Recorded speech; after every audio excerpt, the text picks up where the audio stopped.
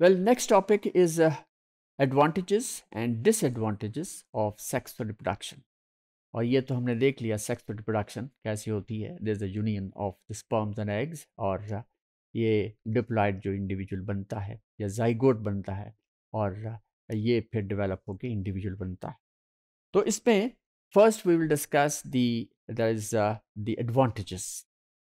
तो एडवांटेजेस यही हैं क्योंकि ये जो गैमिट्स हैं वो बनते हैं एज रिजल्ट ऑफ मायोसिस, और मायोसिस जब होती है तो there is always variation, variability बढ़ती है. और ये जो इंडिविजुअल्स होते हैं they are not the clones, they are not identical of one another, बल्कि ये इसके अंदर जेनेटिक वेरिएशंस होती हैं. और ये फिर एनवायरनमेंट जो अगर चेंज भी हो जाए तो इसमें there is a chance of their survival. ये सबसे इम्पॉर्टेंट और एक एडवांटेज है सेक्स रिप्रोडक्शन का. और यही बेसिस है फिर अडेप्टेशन का, यही बेसिस है फिर आगे फिर एवोल्यूशनरी प्रोसेस का. अगर ये वेरिएबिलिटी ना हो तो फिर क्या होगा कि ये अडेप्टेशंस नहीं हो सकती.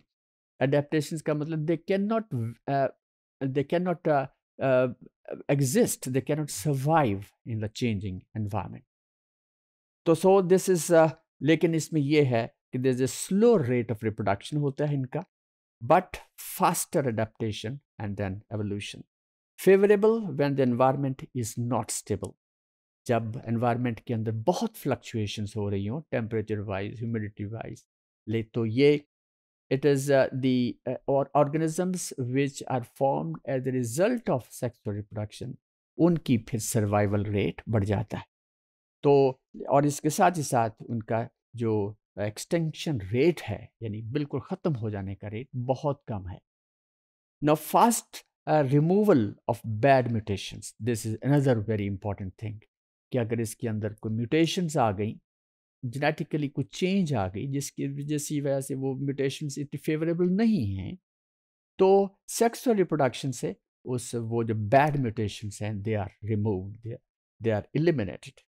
Now better adaptation to host parasitic race, then offspring are dispersed widely to end up in different places from their parents. तो इनकी डिस्पर्सल हो जाती है, और इसी डिस्पर्सल की वजह से दे कैन सर्वाइव बेटर, और उनकी लाइफ स्पैन भी और उनका जो स्पीशीज का स्पैन है वो भी बढ़ जाता है. Now the disadvantages, तो स्लोअर रिप्रोडक्टिव रेट जिसकी वजह से fewer offspring are produced over longer period of time, ये एक डिसएडवांटेज है.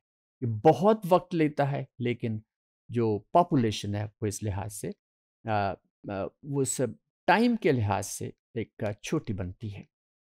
Potential for spread of sexually transmitted diseases through population, और अगर कोई इसका नुकसान यही है कि इसके डिसएडवांटेज यही है कि जो स्प्रेड है सेक्सुअली रिप्रोड्यूसिंग ट्रांसमिटेड डिजीजेस का वो पॉपुलेशन में रहता है. Now energetically costly, that is it requires a lot of ongoing energy input from the parents. तो इसके अंदर obviously जो जिस सेक्स रिप्रोडक्शन में एनर्जी की एक यूटिलाइजेशन बहुत ज़्यादा है.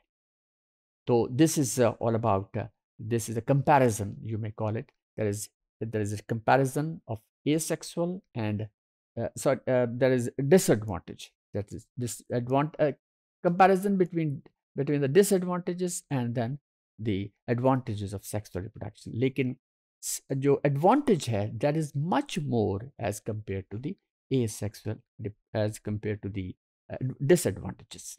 So this is all about this topic.